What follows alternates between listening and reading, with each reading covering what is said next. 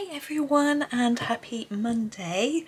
It is the 5th of June. We have quite a complex planner page today, and to be quite honest with you, I've been procrastinating doing it because I wasn't really sure what to do. However, I've decided, having spoken to my husband about it, to grab my Pablo pencils.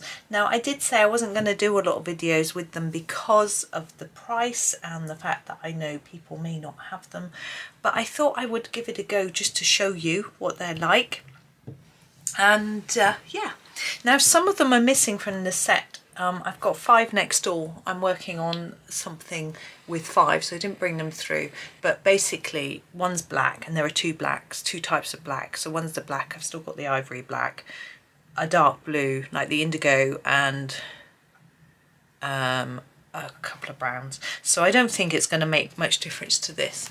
So having a look at this picture, I'm trying to think, what shall I do? Now, my decision has been that I'm going to do all the green very similarly, and then do quite a few different colours for the different bits of flowers. I thought that might look quite bright and cheerful. So I'm just going to start really and see how it pans out. As I say, I haven't really planned anything. So this is the ultramarine. I don't know how easy it is to see. Let's come in closer. I've decided to start with this batch of flowers that sort of runs across the middle of the page here, these. And I'm going to use the ultramarine for the middles and the little dots. So I'm just going to get going. Now this page, by the way, I haven't, is from World of Flowers. I'm going to go in the middle. I'm going to try and go harder around the edge and a little bit less towards the middle. It's quite a dark colour, so I'm not sure how well it's going to show up. Yeah, this page is from World of Flowers. I did this, I remember doing this page from my copy of World of Flowers that I've completed when I was on holiday, and I just took World of Flowers and polychromos with me. And I did the page using the carmines, so all the flowers were the same colour. And all the leaves I did in the sort of earth green, yellowish, that sort of tones. And then when I got home, I sort of reworked it a little bit because it wasn't as neat as I'd hoped. So I just reworked it with the same colours a little bit. I think when I was on holiday, the place that I was colouring, there was no lamps or anything. And it wasn't particularly bright, so I hadn't really seen that it wasn't particularly good colouring, if you know what I mean. So yeah. Now I'm sorry about the light again today. The sun is fully out, so it's all over the desk, so I've had to put my lamp on, and I know the paper looks a little bit grey, but I do my best. I really ought to read the manual for my camera and work out whether there's something I can do with the light to make it a bit better. But I think it's better than it used to be. So that's okay. The problem is if I change the setting on my lamp, my camera readjusts.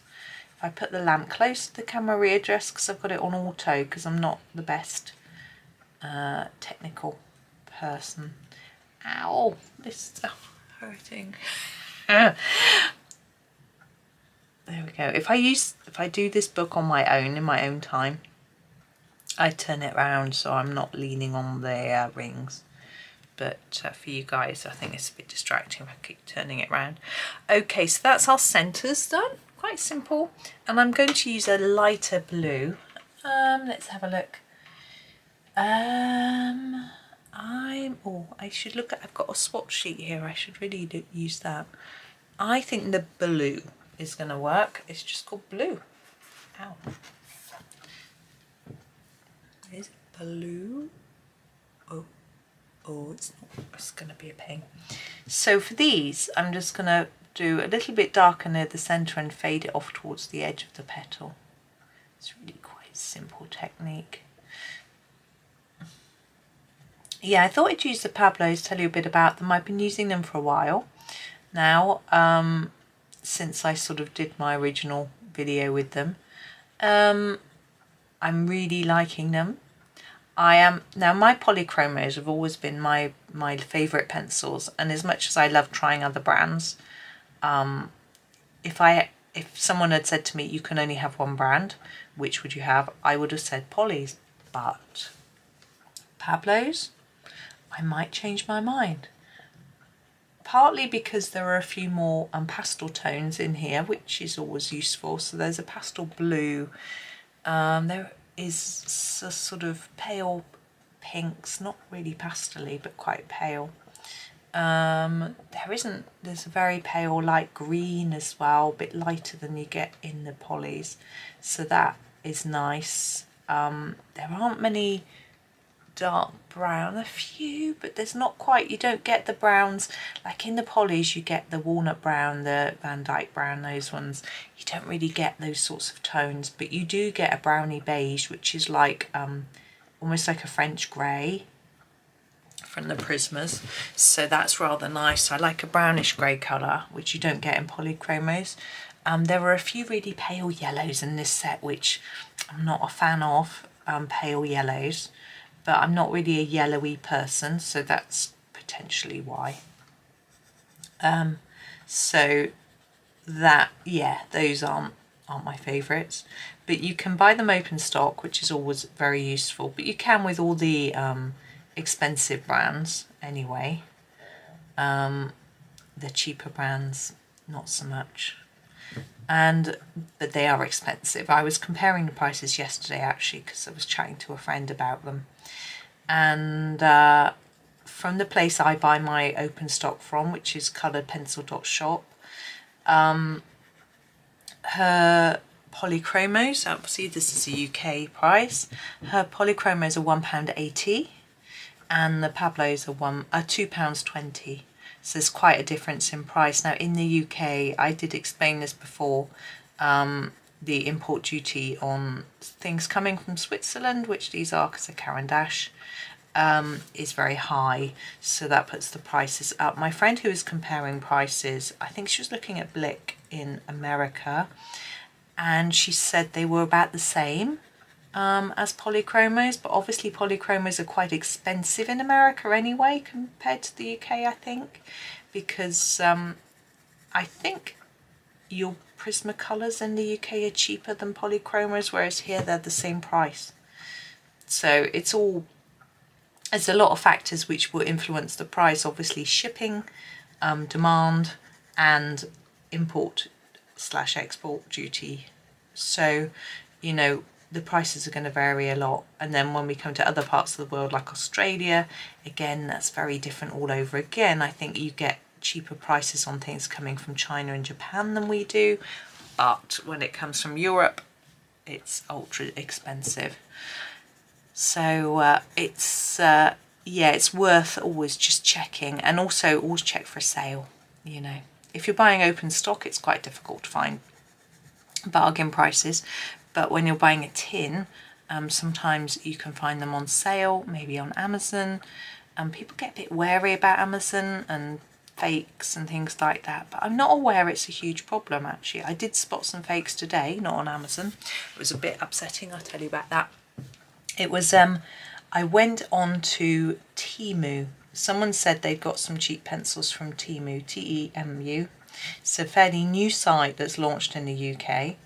And it's a bit like AliExpress, I think. It just has everything you can imagine, clothes, homeware, etc. And there's an arts and crafts section. And they said they got some pencils, and I'm sure, and they said the Brute Funa metallics were on there, and I'm sure that was all perfectly fine. That wasn't that upset me, it was that I found Johanna Basford books on there, and they were 12-page books of Lost Ocean, Secret Garden, and Enchanted Forest. They were not her, they were copies of some of her pictures bound into a book on very thin paper. Now, I'm not necessarily blaming Temu, because they probably just got them in from a wholesaler, although, you know, it is really important, they should have checked. And I know people get these also sometimes free with a big pack of pencils. They'll get a little copy of Lost Ocean or something, but they're not the genuine book, because Johanna would never put out a book on really thin paper like that. So that was a bit of a shame. I need to report it to her publishers actually, but I don't know if they've got much power to do anything about it. But that's what you need to do if you see a fake. Now Secret Garden, Enchanted Forest were with a different publisher to Lost Ocean, so I need to go to both. But rather than going straight to Johanna, who she has nothing to do with it really, go to her publishers. So I think I can't remember who they were. Someone Lawrence, I think, for the. But of course, I don't. It was the American version of Enchanted Forest. So I don't know whether it's the American publishers that need to be contacted. Sorry, my nose is running. So I'm not sure. But anyway, yeah, I always find it a bit sad when I see rip-offs of books and things. And people buy them innocently, having absolutely no idea. And then it gives the artist a bad impression. And there were Millie Marottas as well, and I don't know whether they were genuine or not. I don't know enough about Millie Marotta because they were small size books, and I think I've seen some of her books in a smaller size, whereas Johanna Basford doesn't do small size books with the original title. So she doesn't do a small size book of Lost Ocean at all, and the small size books of Secret Garden and Enchanted Forest are called Miniature Secret Garden and Miniature Enchanted Forest, and they're the full book, all the extra pictures than on the original, and with her normal thickness of paper. Right, there's our flowers. What I want to do is just go over with a lighter blue. I'm just trying to pick whether I think the pastel blue might work. There is a lighter blue than this, but I just feel that the tone of this one matches in well. Now you can see how these need layering up. They're not like Prismacolor. You can't just push a heavy layer down. Well, you probably could, but they're more of a layering pencil, so you're going to have to put several layers down to get rid of the white paper, if you want to get rid of the white paper, of course. So you're not going to just be able to put down one layer and get a nice finished look if you like a sort of intense colour, but I'm used to that. But I do feel they're a bit softer than polychromos still, which is nice. Breakage wise I haven't struggled at all, but I haven't sharpened them a lot, so for me it's still early days to report back on that. I've been sharpening them in just a standard, my usual little barrel Staedtler Noris sharpener, and they seem to have been fine. They were, when I got them, they were sharpened with a dowel, I think, or something similar sharpener to that, with a nice long point. And I did do a few with the dowel, but I get a bit lazy. You have to turn the handle, whereas the barrel it's much quicker. Also, it's a bit noisy, the dowel, so if someone's talking to me, I was on the phone actually, so I thought I'd better not. Also, I did have spare hands. I stuck the phone under my neck, in my neck, which is a bit naughty, but it was too noisy. So here are our blue ones nearly done. And what I'm going to do with the greenery on this page, the leaves and branches, I'm going to do them all in the same mix of colours so that I don't have to, I think it'll work better because I'm doing all my flowers in different colours. I think keeping the greenery the same helps it look less of a big mishmash. Another way though, if you want a sort of idea, if you don't want to keep your greenery the same, put a bit of the colour of your flower into the greenery that's going near that flower, and then it ties it together with it. I know it sounds a bit odd, putting a bit of blue, but blue works with green. Just maybe on the tip, or on the base, something like that. Once it's done, you barely notice. My last bit is these buds. I'm just going to do these in the darkest colour, which was our ultramarine. Let's make sure they're all in shot.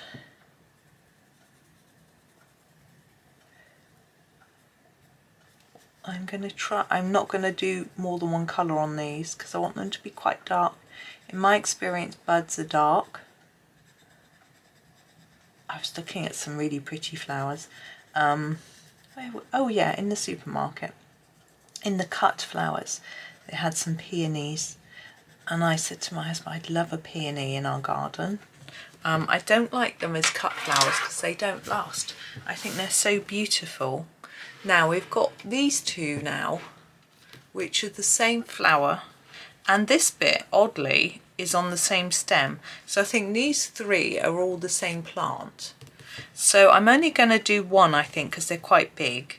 Now this one has got splits in the petal, and this one hasn't though.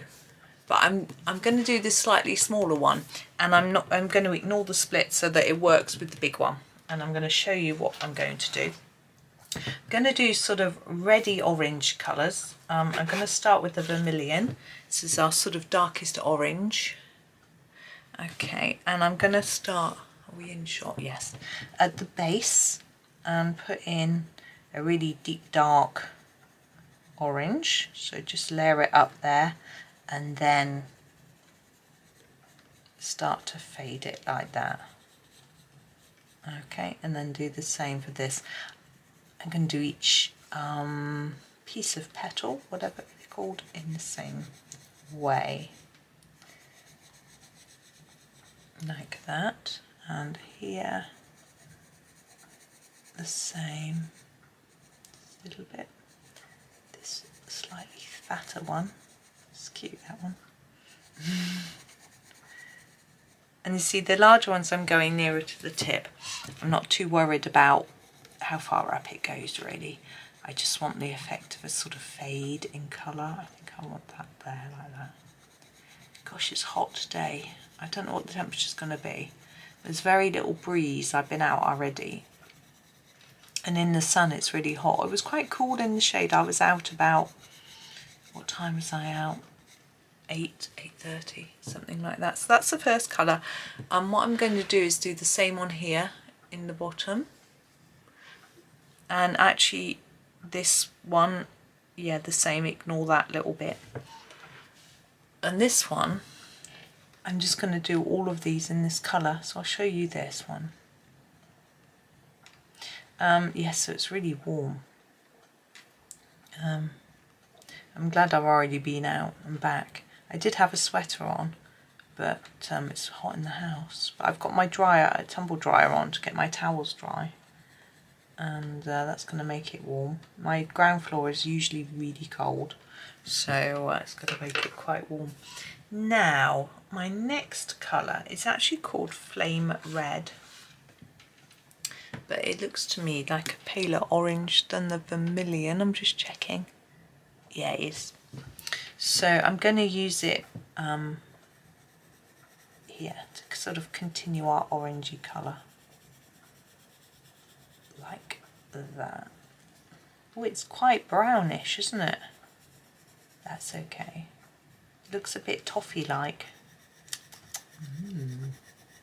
Not really.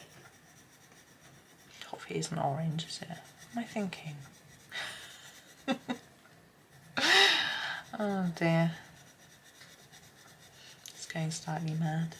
But yeah, I went out early and helped husband with the shopping because our supermarket has been had a bit of a lack of stock. If you're from the UK, you'll know which supermarket I mean.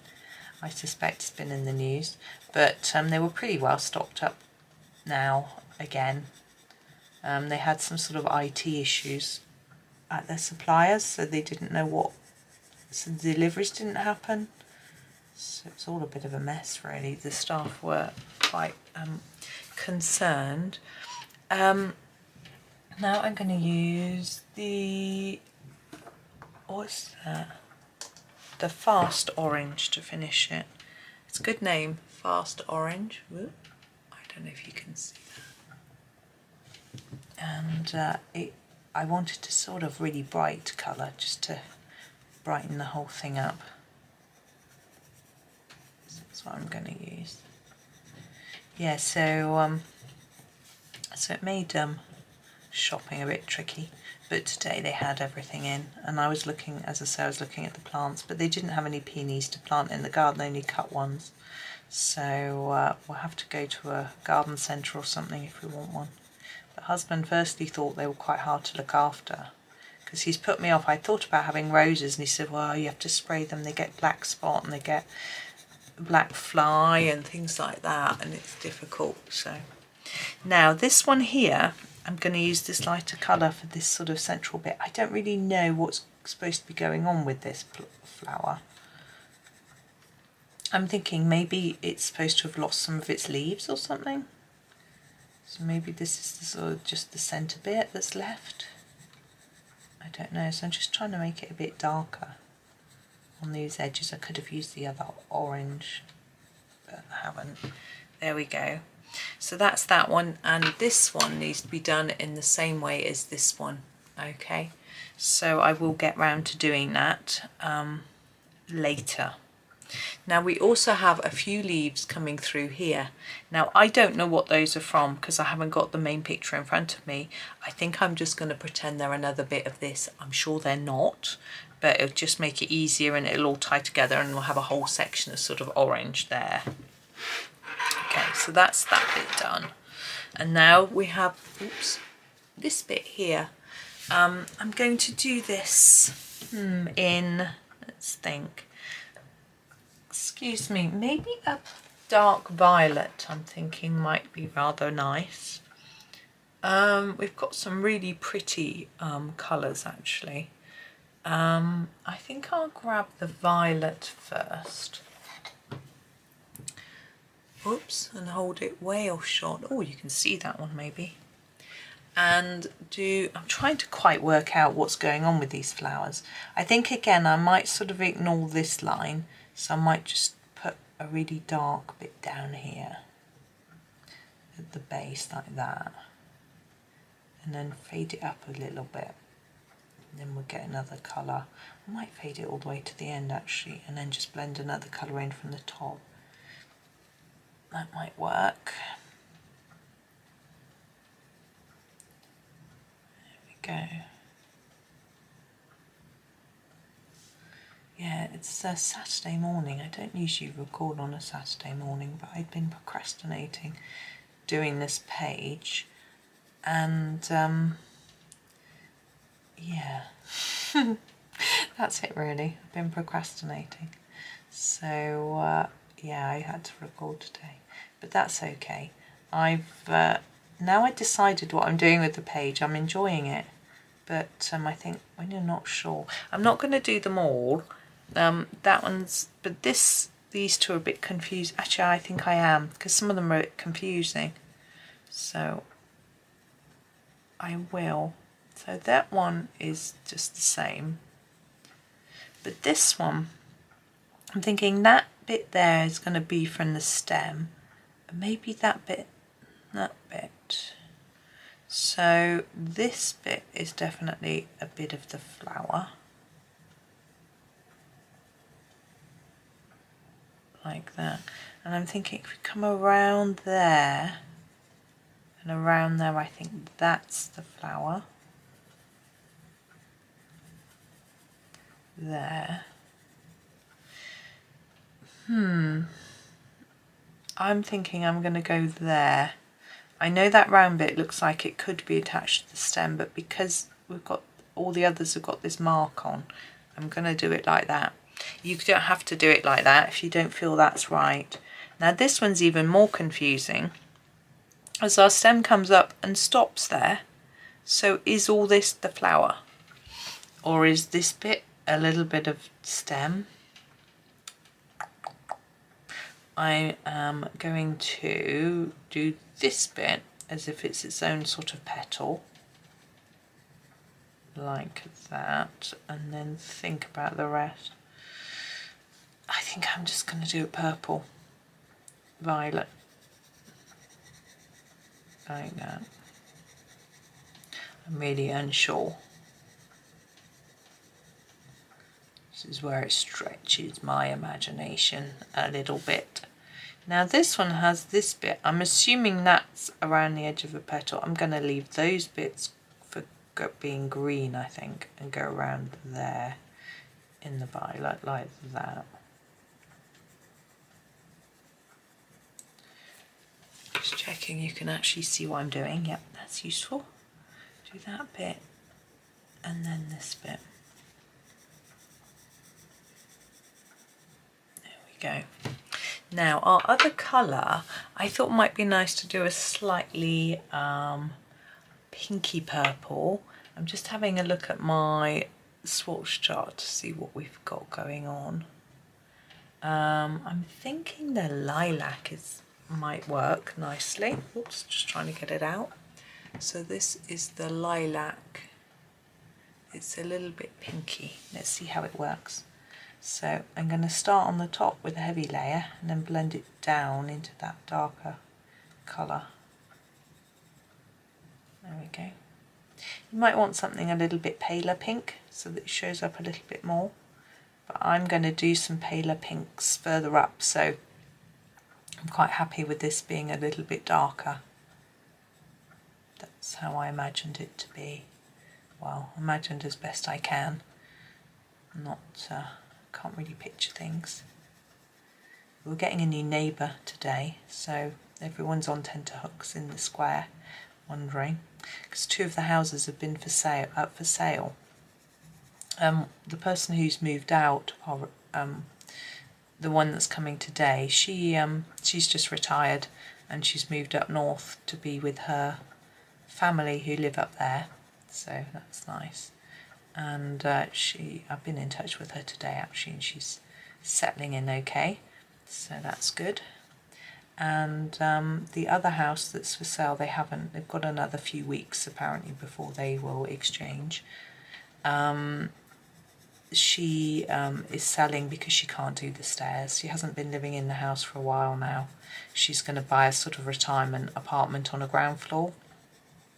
So yeah, it's not like people are leaving the neighbourhood because they don't like it. It's just circumstances, and it just happened that they both happened to put their houses for sale at the same time. So this person that's coming, we don't know anything about. We don't really know anything about the other couple either. So it's going to be quite intriguing. Right, we are moving up to here. Now, yeah, I'm going to make this bit the last bit that I start today. And then we'll do a second video because there's quite a lot going on and I'm going to leave you a bit of homework. So we've got these 3. This one's really simple. This one's slightly more complex, and this one's a lot more complex. So let's get some pencils ready. I'm going to use some pinks. Let's have a think. Should we do the centres paler or darker? I think we'll do, I'm just looking at what I've got. We'll start with the purplish red. I've got to find it. Here it is. And do the centres. Okay, I'm going to do this one because what I would do is copy this same onto these 2. Okay, I think doing the more complex one makes sense. So let's just pull that out a little bit. So this has got 2 sections, this centre bit, as has this one, but this one's only got 1. I'm going to treat it as if it's just 1. So I'm going to go all the way around the outside with lots of layers and then a bit less towards the centre, like that. Okay, as simple as that, and the same on those 2. Oops, I just dropped the pencil, obviously. Then I'm going to use the light purple to do the next bit. So here it is, light purple. It's a bit blunt. I think I'm going to sharpen it out. There we go. It's sharpened rather nicely. And I'm going to try and go a little bit darker in the middle and lighter towards the edge. It's a little bit easier doing this with a lighter colour because when the paper shows through, somehow it works better.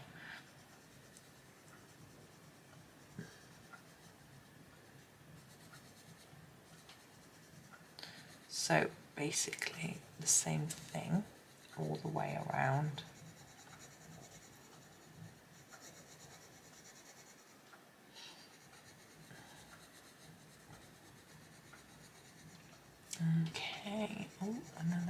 sections. So I'm just trying to layer up a little more near the centre and on the edge. Yeah, we're all sort of expecting a removal van to turn up at any minute, but no sign yet. But the person lives quite far away, so it may be that they've got quite a journey first. Now, we have an outline. I'm going to ignore that at the minute, but we have another layer out here, which I'm going to do. You could do them as leaves, I'm going to do them as petals. And I'm going to use the same pencil for this layer. Okay, like that. I'm not going to do all of it. I'm just going to do one petal. So slightly start to fade it towards the edge a little bit, like that. Okay, and the same all the way around. Then I'm going to pick my lightest colour, which is going to be my pink. Just checking that's the right shade, yes. Pink. Sorry, I don't know if you can see it better when the light's shining off it or not. I can't tell. And I'm going to do this bit in the pink. It's quite similar actually, isn't it? But I'm going to try and put it down quite hard because it is like a border. Okay.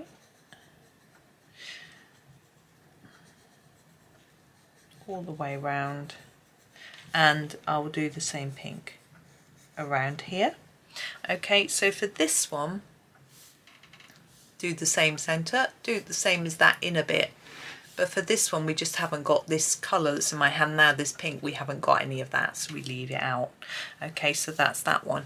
So I am going to stop now. So for your homework, need to do this one. If you haven't coloured along, obviously you need to go back and colour along if you want to. There's that one to do, and the rest of this pink bit. So it's not too much. And then we'll come back and I will do this one and the honeysuckle and whatever this is, and show you how I'm going to do the greens. I would do bumblebee as well. There he is. I'll show you how I'm going to do the greens. I won't do all of those on video either, but I will get you started on those. So there'll be a second part tomorrow. I think it's too much otherwise to sort of expect you to follow it all along in one go. And I need a quick break, so I'm going to stop. And I will, as I say, I will colour the bits that I've missed and share a photo at the end so you can see it so far. And come back tomorrow with the next bit. So thank you very much for watching. Have a super Monday and happy colouring.